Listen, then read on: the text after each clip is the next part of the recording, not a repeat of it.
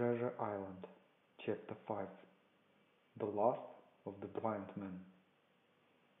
My curiosity, in a sense, was stronger than my fear, for I could not remain where I was, but crept back to the bank again, whence, sheltering my head behind the bush of broom, I might command the road before our door.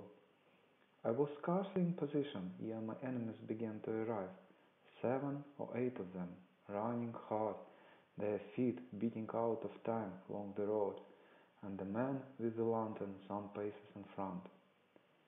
3 men ran together, hand in hand, and I made out, even through the mist, that the middle man of this trio was the blind beggar. The next moment his voice showed me that I was right. "Down with the door!" he cried. "Aye, sir," answered 2 or 3, and a rush was made upon the Admiral Benbow, the lantern-bearer following. And then I could see them pause, and hear speeches passed in a lower key, as if they were surprised to find the door open.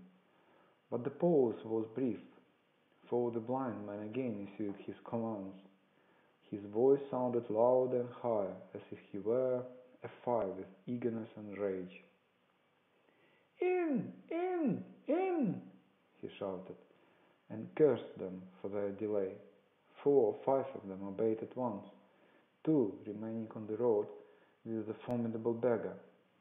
There was a pause, then a cry of surprise, and then a voice shouting from the house, "Bill's dead!" But the blind man swore at them again for their delay. "Search him, some of you shocking lubbers, and the rest of you lost, and get the chest!" he cried. I could hear their feet rattling up our old stairs, so that the house must have shook with it. Promptly afterwards, fresh sounds of astonishment arose. The window of the captain's room was thrown open with a slam and a jingle of broken glass, and a man leaned out into the moonlight, head and shoulders, and addressed the blind beggar on the road below him. "Pew!" he cried. "They've been before us! Someone's turned the chairs out alow and aloft!" "Is it there?" roared Pew. "The money is there!" The blind man cursed the money. "Flint's fist, I mean!" he cried. "We don't see it here nohow," returned the man. "Here, you below there, is it on Bill?" cried the blind man again. At that, another fellow, probably him who had remained below to search the captain's body, came to the door of the inn. "Bill's been overhauled already," said he. "Nothing left." "It's these people of the inn, it's that boy! I wish I had put his eye out!" cried the blind man Pew. "They were here not time ago. They had the door bolted when I tried it. Scatter, lads, and find them!"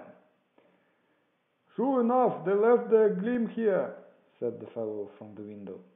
"Scatter and find them! Root the house out!" reiterated Pew, striking with his stick upon the road. When there followed a great to-do through our old inn, heavy feet pounding to and fro, furniture thrown over, doors kicked in, until the very rocks re-echoed, and the men came out again one after another on the road, and declared that we were nowhere to be found. And just then the same whistle that had alarmed my mother and myself over the dead captain's money was once more clearly audible through the night, but this time twice repeated.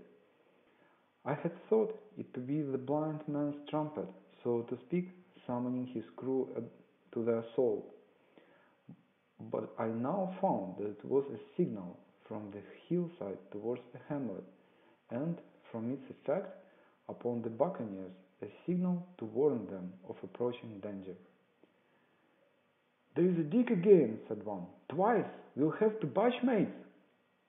"Bash, you scout!" cried Pew. "Dirk was a fool and a coward. From the first, you wouldn't mind him." They must be close by. They can't be far. You have your hands on it. Scatter and look for them, dogs. Oh, shiver my soul, I cried, if I had eyes. This appeal seemed to produce some effect, for two of the fellows began to look here and there among the lumbers, but half-heartedly, I thought, and with half an eye to their own danger all the time, while the rest stood irresolute on the road. You have your hands on thousands, you fools, and you haven't a leg. You would be as rich as kings if you could find it, and you know it's here, and you stand there skulking. There wasn't one of you that faced Bill, and I did. I blind the man, and I'm to lose my chance for you. I'm to be poor crawling beggar sponging for rum when I might be rolling in a coach. If you had the pluck of a weevil in a biscuit, you would catch them still. Hand give you've got the doubloons, grumbled one. They might have hit the blessed thing, said another. Take the George's pew, and don't stand here squalling. Squalling was the word for it. Pew's anger rose so high at these objections, till at last, his passion completely taking the upper hand, he struck at them right and left in his blindness, and his stick sounded heavily on more than one. These, in their turn, cursed back at the blind miscreant, threatened him in horrid terms, and tried in vain to catch the stick and wrest it from his grasp. This quarrel was the saving of us, for while it was still raging, another sound came from the top of the hill, on the side of the hamlet, the tramp of horses galloping. Almost at the same time, a pistol shot flash and report came from the hedge side, and that was plainly the last signal of danger, for the buccaneers turned at once and ran, separating in every direction. One seaward along the cove, one slant across the hill, and so on, so that in half a minute not a sign of them remained but Pew. Him they had deserted, whether in sheer panic or out of revenge for his ill words and blows, I know not, but there he remained behind, tapping up and down the road in a frenzy and groping and calling for his comrades. Finally he took the wrong turn and ran a few steps past me towards the hamlet, crying, "Johnny, Black Dog," and other names. "You will not leave old Pew, mates, not old Pew."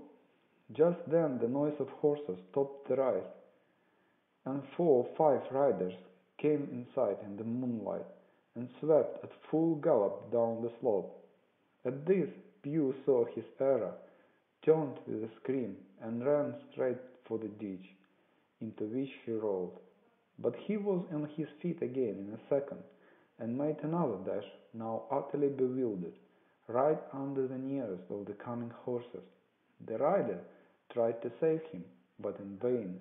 Down went Pew with a cry that rang high into the night, and the 4 hoofs trampled and spurned him and passed by.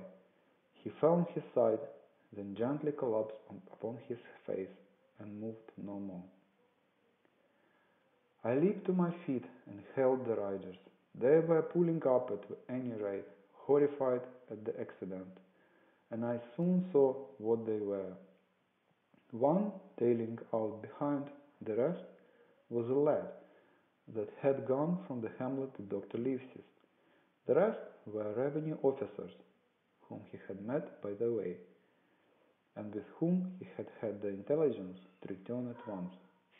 Some news of the lugger in Kidd's Hall had found its way to Supervisor Dunn's, and set him forth that night in our direction, and to that circumstance my mother and I owed our preservation from death. Pew was dead, stone dead. As for my mother, when he had carried her up to the hamlet, a little cold water and salts, and that soon brought her back again, and she was not the worse for her terror, though she still continued to deplore the balance of the money. In the meantime the supervisor rode on as fast as he could, to Kidd's Hole. But his men had to dismount and grope down the dingle, leading and sometimes supporting their horses, and in continual fear of ambushes. So it was no great matter for surprise that when they got down to the hole, the lugger was already on the way, though still close in. He heard her. A voice replied, telling him to keep out of the moonlight, or he would get some lead in him, and at the same time a bullet whistled close by his arm. Soon after, the lugger doubled the point and disappeared. Mr. Dance stood there, as he said, like a fish out of water, and all he could do was to dispatch a man to warn the cutter. "And that," said he, "is just about as good as nothing. They've got off clean, and there's an end only," he added. "I'm glad I trod on Master Pew's corn." By this time he had heard my story. I went back with him to the Admiral Benbow, and you cannot imagine a house in such a state of smash.